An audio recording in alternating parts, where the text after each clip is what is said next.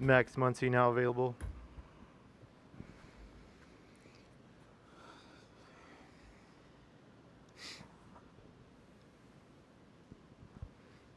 First question's from Alana Rizzo.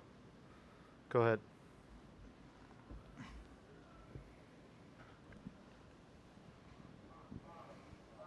Max, what an offensive performance from you guys. How much of what you were able to do early in this ball game came from last night's ninth inning?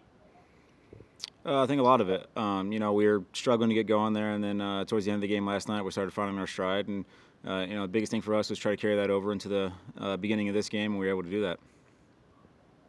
Every single one of you is incredibly competitive. If you weren't, you wouldn't be playing at this level. What does it mean for you as the boyhood fan of baseball to be able to hit a grand slam in the postseason in your home state? It's pretty cool. There's not too many things that are cooler than that, but the biggest thing to me is our team got a W and got us back on track. Incredibly humble and a response I would expect from you. You guys jumped on right early. I know you probably didn't have the biggest book on him considering the level of experience he's had in the major leagues, but how much of a focus was it to be able to try to get some runs on the board as early as possible? Like I said earlier, that was kind of our whole goal, was just carry the momentum over from last night. I felt like we put together pretty good at bats right out of the gate, and we got the bat to the ball pretty good, and good results happened for us. Julio Urías seems to be growing up before our eyes as far as his development as a pitcher. From your vantage point over there at first base, what were you noticing from him tonight? He was mixing it up pretty well. He maybe didn't have the best command of his pitches like he usually does. He's usually able to spot everything he throws. I think that's what makes him so good. And he had to battle a little bit tonight, but he's able to get through it, and that shows how tough a competitor he is and the kind of stuff that he has, that he can not necessarily have his best stuff and still find a way to get through it. Thank you for your time. Next question is from Dylan Hernandez. Go ahead. Hey, Max, I'm not sure if you heard or read this, but before the game, Mookie Betts was talking about how it starts with him. How big is it when, the best player on your team kind of shoulders that type of responsibility and comes out and delivers that, especially the way he did today with more hustle than anything. Yeah, it's big out of him. For a guy to have the accolades and the amount of success that he has, to still go out there and admit that things start with him, and that's why we brought him over here, was for him to get us going, and he's able to do that today. And like I said, I think that shows the character of him, that he's willing to shoulder some of that responsibility, and that's something that he's done all year long that has shown us who we need to be, and that's him doing that has made all of us better. Thank you. Next question's from Alden Gonzalez. Go ahead. Max, they described the movie clubhouse before the game as pretty light. How would you describe it? And did any of that surprise you, just sort of given what the stakes were today? Yeah, I'd say it was a pretty light attitude. A lot of guys are joking around, and no, it doesn't surprise me at all. We know who we are over here. We're a really good team. We kind of lost our footing these first two games, but like I said, we all know who we are. We weren't worried about anything, and tonight we went out and showed what we can do. Next question's from Scott Braun. Go ahead. Max, who do you think had the most impressive hit of the night, or who looked the most locked in on the team in your mind? I think you kind of have to give it to Joc. He was, every single bat he had, he grinded out pitches. He got the barrel to the ball. He had a big hit for us, and to me, Joc was the most impressive tonight, and that's kind of what he does in these situations. I got time for one more. Go ahead, Jorge. Hey, Max, the last two nights you guys really kind of waited out the starting pitchers, ran pitch counts. Tonight, Betts and Seager first pitch. You guys sort of flipped the game plan a little bit tonight? Not necessarily. Our game plan the first three games so far has been the same. It's just, today we were able to jump on the pitches we wanted to, whereas the last two nights we missed those pitches, we fouled them off, or we took them, but the game plan was still the same. Thanks, Max.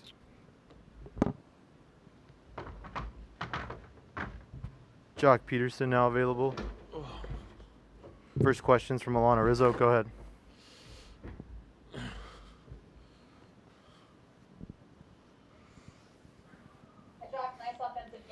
you tonight, how much of the focus for you in particular was being able to jump on right early and just get you guys on the board as soon as possible? Yeah, you know, we obviously scored a lot of runs in the first inning, so that was fun to be a part of. And I think some of the momentum from last night, the last inning, definitely carried over and got us feeling a little bit more comfortable at the plate. So it was fun to be a part of.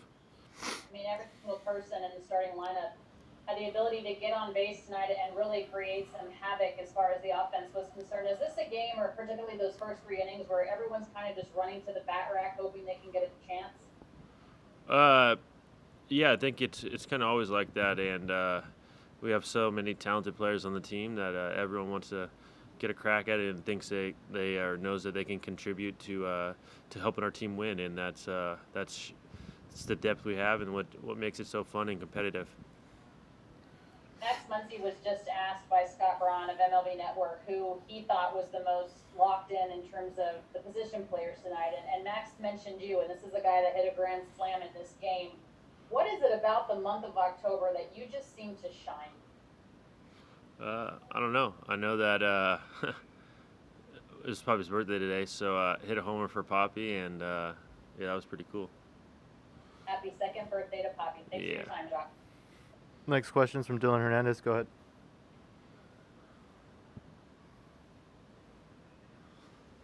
Joc, you know, obviously the whole first inning kind of started with Mookie getting on, you know, base by beating out that throw to first. How big is that when, you know, the best player on your team, you know, finds a way just to kind of claw his way out to base the way he did there?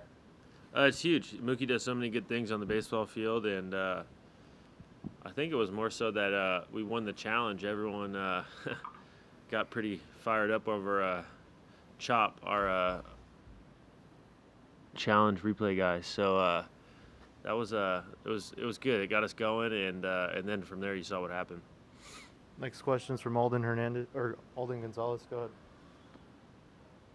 Hey, Joc, I know you can never predict the 11-run first innings, but was there anything leading up to this game that maybe gave you a sense that one of these big offensive nights was coming from you guys? Yeah, I think I said it earlier, kind of like the last inning of last night, you know, breaking open, a lot of people hitting, different, getting people moving around the bases and turning left. So I think that momentum carried into today and take it into tomorrow. We got a long way to go. Next question is from Jorge Castillo. Go ahead. Hey, Joc, you have 7 hits down your last 3 starts in the last week. I'm just wondering if there's anything that's changed, any adjustments you've made to sort of, you know, get back on track after the regular season. No, not really. Just we're working on staying in the zone, swinging at my pitches, and yeah. Thank you. When I got time for one more, go ahead, Pedro Mora. Hey, Joc, you said that everyone was celebrating Chop on that first inning Mookie played. Had he been, you know, certain that it was a good call to replay, or what? Take us through what happened there exactly. No, I think there was a little bit of a miscommunication yesterday, and a couple other ones, but he was out by quite a bit.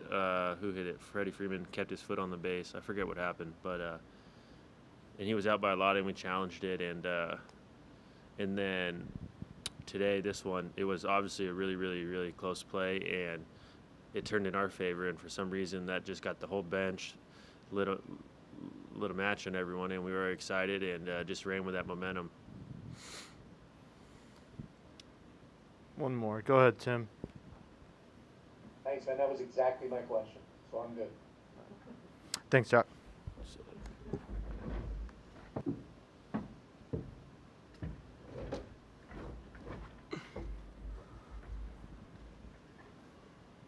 First question's from Alana Rizzo. Go ahead.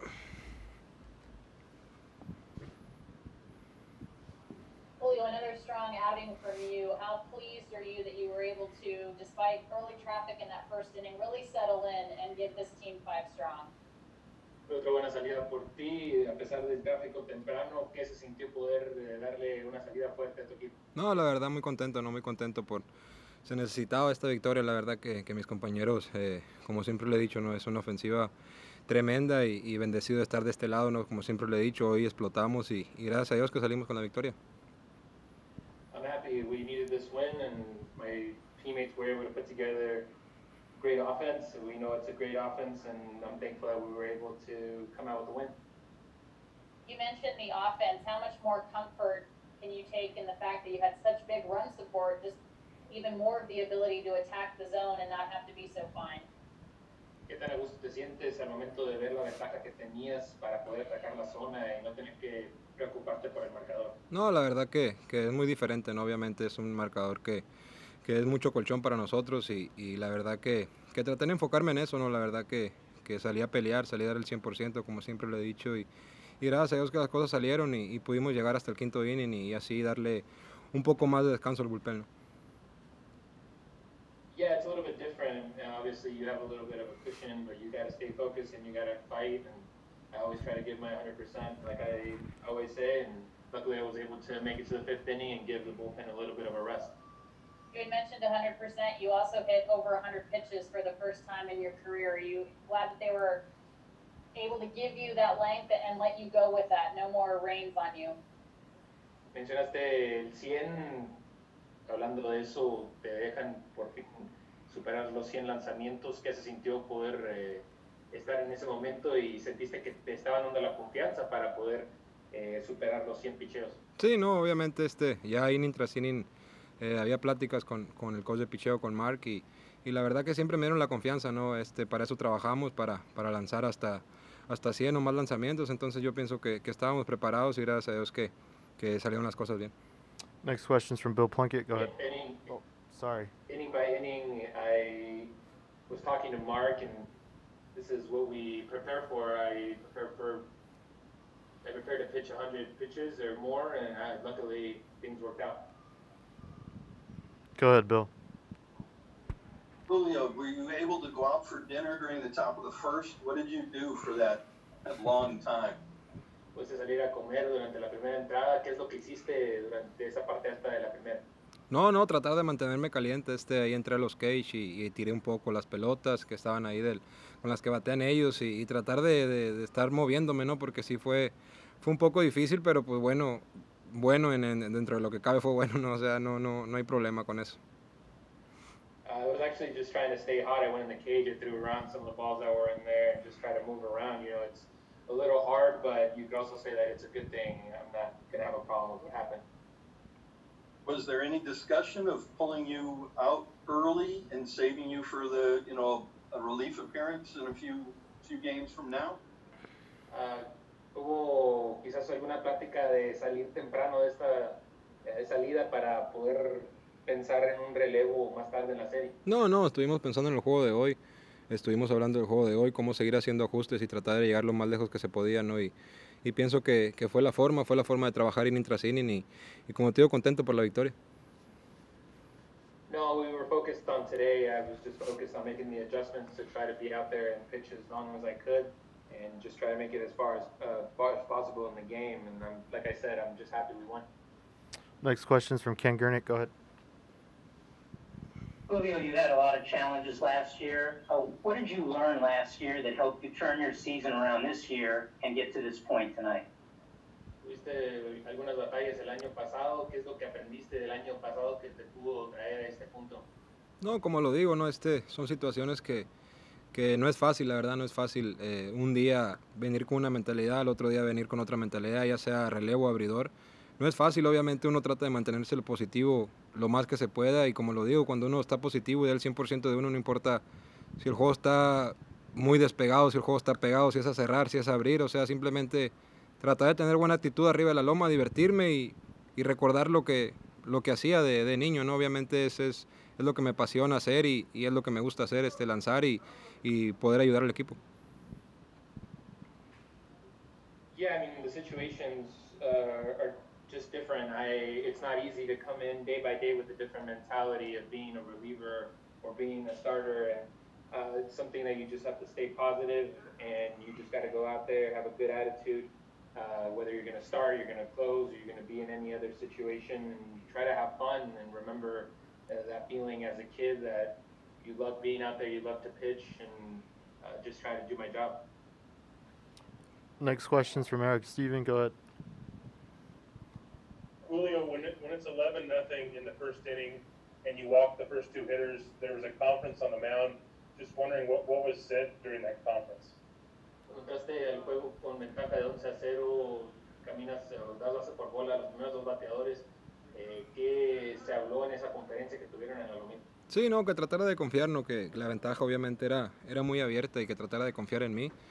Recordarme que siguiéramos atacando, que confiáramos en los lanzamientos y simplemente que tiráramos la pelota, ¿no? Obviamente esto es así y con un lanzamiento podía sacar un doble play, entonces esa fue la conversación que tuvimos. Just to trust my pitches and just to trust the advantage that I had in that moment, attack and try to go after batters, just throw the ball and focus on getting one pitch that could possibly get a double play. Siguiente pregunta de Diana Alvarado. Adelante.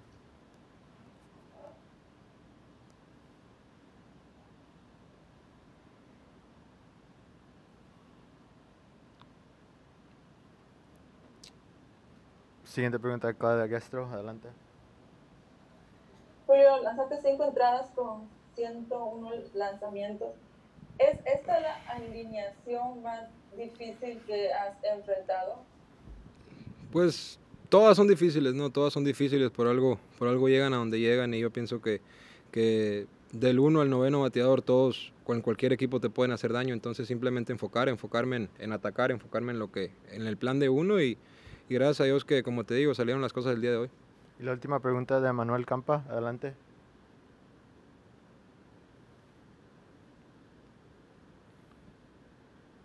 ¿Qué tal? Empatas la marca de Fernando Valenzuela de 5 triunfos en postemporada. También empatas la marca de Fernando Valenzuela de 3 triunfos en una sola postemporada. ¿Para ti qué significa tan temprano en tu carrera ya estar en estos libros de récord? Bueno, uno nunca piensa en eso, como siempre lo he dicho, uno nunca se enfoca en qué voy a hacer hoy o qué no voy a hacer hoy, ¿no? O sea, uno se enfoca en tratar de dar el 100% por el equipo, ya los resultados o los récords, lo que venga, o sea, ya eso sale sobrando, ¿no? Mis respetos, como siempre lo he dicho, para el señor, para Fernando, y como lo digo, uno trata de hacer el trabajo por el equipo, gracias a Dios que salieron las cosas el día de hoy y a buscar la victoria el día de mañana para empatar la serie. Gracias, Julio.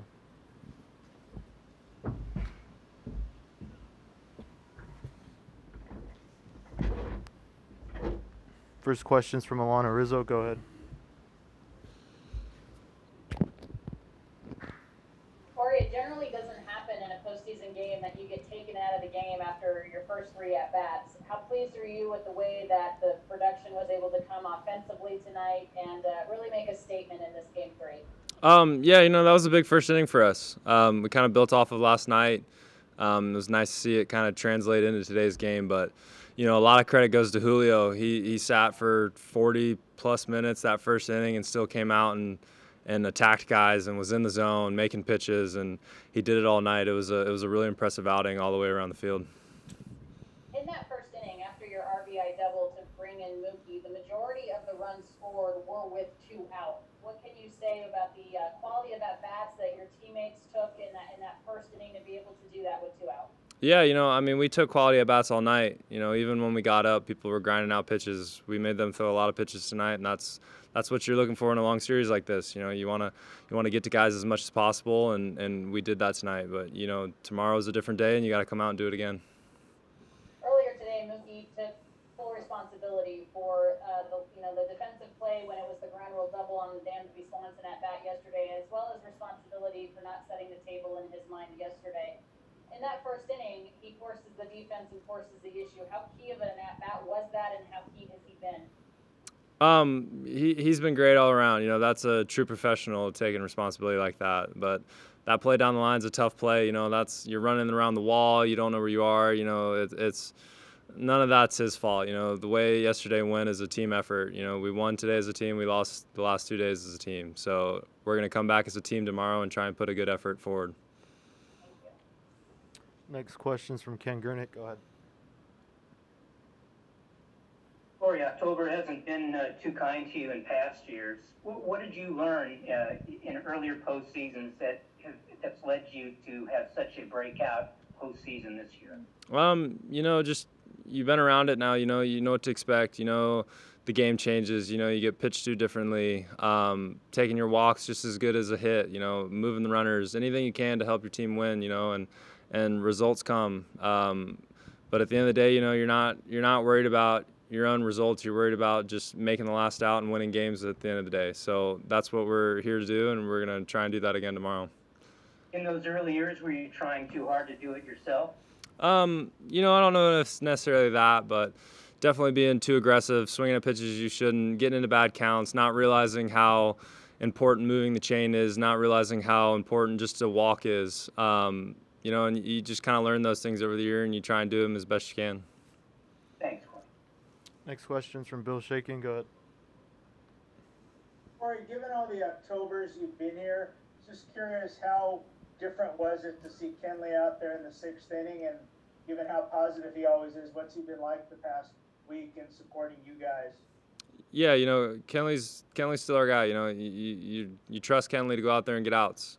He's done that for a very long time in his career, and we expect nothing different. Next question's from Tim Brown. Go ahead. No question. Next question's from JB Hornstra. Corey, you talked about the wisdom of not being too aggressive and having learned that from the past, but that first inning today, you guys were really jumping on right early in the bats. What's sort of the secret? Is it really just a matter of good scouting and having a good idea of what he's going to throw you on that 0-0 pitch? Yeah, there's a lot of reports. There's a lot of different things like that, and it's not necessarily not being aggressive early, but it's winning the pitches you should win. Trying not to swing at the borderline pitches, trying to win early in the account to set up later in the account to get it back in your favor. It's just little things like that. It's not necessarily going up there and just taking and trying to take until you get 2 strikes or blah, blah, blah. It's just about winning those pitches you need to win. And when you have an inning like you guys had last night, that 9th inning, really that whole rally started with your home run in the 7th. Can that build confidence to where coming into today, maybe you do have a little bit more confidence when you step up there trying to be aggressive early? Yeah, we felt a lot better that just yesterday in general. All up and down the lineup, we had good ABs all throughout the night. To finally break through and scratch a little bit at the end definitely helps coming into today. We rode that momentum through the first couple innings, and then you kept having good ABs throughout the game even when you're up. Thank you. Got time for one more. Go ahead, Scott. Corey, the video is great. We've talked about how it's not available the same way in game. How do you think that affects you this postseason, and do you think it might even help to just have the ball game going on? It's kind of the same thing as during the year. You rely on more feel. Obviously, you wish you had it. Obviously, wish you could go back and check it. But it's just not in the cards this year, so you're doing the best you can. Thanks, Corey. Thank you.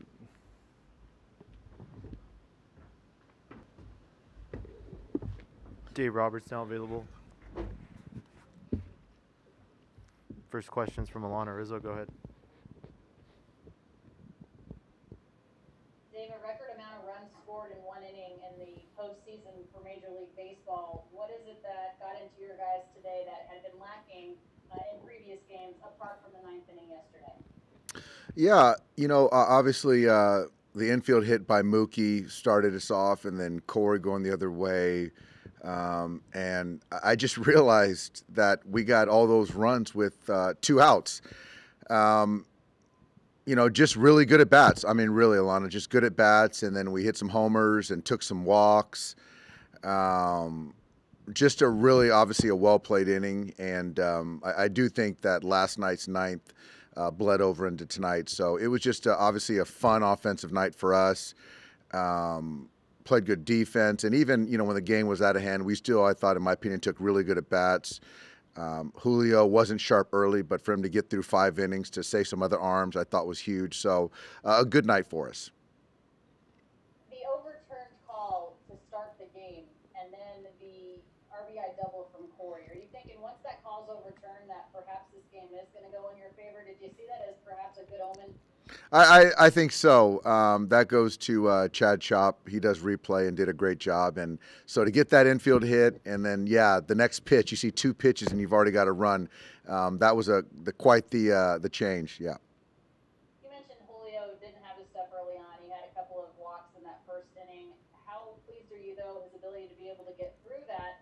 And not only that, he did his job tonight. It's no surprise that he got through it. And I can recall that Camargo at bat was a really good one. I think Acuna, that first at bat of the game, saw some pitches, but he settled down, kept making pitches, and knew we needed some length out of him. So to get him through 5, get him up to 100 pitches, it was really good. Finished a lot better than it started, but credit goes to Julio. Thank you. Next question's from Jorge Castillo. Go ahead. Dave, you have a game 4 starter? We're going to start Clayton tomorrow. And that's after he reported everything's fine and all that? Yeah. Needed to happen. And just in the last week, Joc in his 3 starts, I think he has 7 hits. What are you seeing in his at-bats that's different than before? I just think that, Joc is really staying in the strike zone. He's using the big part of the field. And, even left on left tonight stays in there and hits a ball hard up the middle. And, when a guy is going hard through the middle, then they're seeing it pretty well. So Joc's doing a fantastic job for us. Thank you. Next question's from Bill Plunkett. Go ahead. Once you get up to that big early lead, was there any consideration given to shutting Julio down, saving him for another game? Relief? No. I think that, getting some other guys not pitching was important as well. And he'll have a couple of days off, and we'll kind of see where he's at then. And with Clayton, is everything just business as usual now? Is he going to be shortened in any way? No, my expectation is that he's going to go out there and make his start and help us win a baseball game. You think the extra time off might help the lost velocity from the start last week? Bill, I don't know. I guess we'll all find out tomorrow, but I just, know that, if he's in a good place physically and he'll be prepared, so I like where we're at. Thanks. Yep. Next question's from Pedro Mora. Go ahead. So Joc said that there had been some, I think, miscommunications was the word he used with Chop earlier in this series on replays. How certain were you on that Mookie one to begin this game? Yeah, I think for me, I just defer to those guys, and I think they do a good job, and we went with it, and we got it right. So that was, give them credit. Next question's from Mike DiGiovanna. Go ahead. Thanks, Dave, was there, following up on the question Plunk asked about Julio, was there a conversation after that first inning or even after the second or third that, hey, this might be an idea we can consider, knowing how good he has been in relief and knowing you could have a game 7 in 4 days? No, because, I think that we wanted to get through this game, and obviously there was, it was a big margin. But for him to find his way and to pitch well, I thought has a lot of value. And I don't think right now, Mike, we're worried about Game 7. And Julio, you've been very careful with him over the years. Does he seem sort of ready to, sort of get rid of those kid gloves a little bit? And is tonight sort of a move toward that? Yeah, I mean, I think that if you look at, his last turn in relief, it was 4 and call it 85-ish. And tonight he went 5 and 100. So he did exactly what we needed. Yeah. Next question from Bill Shaken. Go ahead. Dan, I just wanted to ask you, through all the Octobers you've been here, what was it like seeing Kenley out there so early in the game? How did you assess his performance? And how has it gone between you and him the last week in terms of communicating his role? Oh, well, Kenley and I are great. We've always been great. I think that I was really pleased the way he threw the baseball. And every inning is important. Every out's important. And also just to give him an opportunity to pitch, and as he's been working through delivery stuff, to see how it plays with major league hitters. And so that's beneficial for everyone. So I was just really happy with the outing. Next question's from Bill Plaschke. Go ahead. Yeah, Doc, watching that first inning historic barrage, do you find yourself ever amazed, surprised? What's it like in the dugout when all those runs are being scored? You know what? I think for me, it's just you're just happy for the guys. You know, the hitting coaches put in a lot of work preparing the hitters, and the hitters put in their work. And then so for it to play out like that, you just feel the energy, and it's a lot of excitement. Yep. Next question is from Scott Braun. Go ahead. Hey, Dave, is Dustin lined up for Game 5, and also how's Buehler supposed to responding to line up for a normal Game 6 if we're going there? Yeah, you know what? Right now, I think, Scott, we're just, right now, I think I'm just, we're just focused on Clayton making the start, and, we'll pick up the pieces tomorrow and see where Walker and Dustin are at. Next question is from JP Hornstra. Go ahead. And Dave, in the first inning today, we saw a lot of really solid contact on the first pitch of the at-bat, especially in comparison to the first 2 games of the series. How much of that is confidence? How much of that is scouting? And how much of that was the deliberate change in strategy that you had coming into this one? I think it was just approach. And I can't really recall, JP, exactly what the pitches, each pitch in those, 13, 14 hitters that hit in that first inning.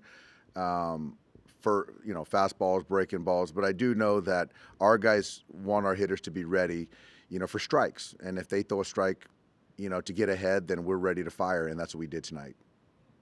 Thank you. I got time for one more. Go ahead, Claudia. Dave, how you keep your team focused to come to the next game with that intensity in those first innings? You know what? I think for me, it's pretty easy. We got good players, really focused players. So understanding we had a big lead early, but I just really felt good. After that first inning, we still stayed focused and played good baseball. Because at times when you get a lead early, you start getting sloppy with your at-bats and the defense and the pitching. But we stayed focused for 9 innings. So that's, all goes to the players.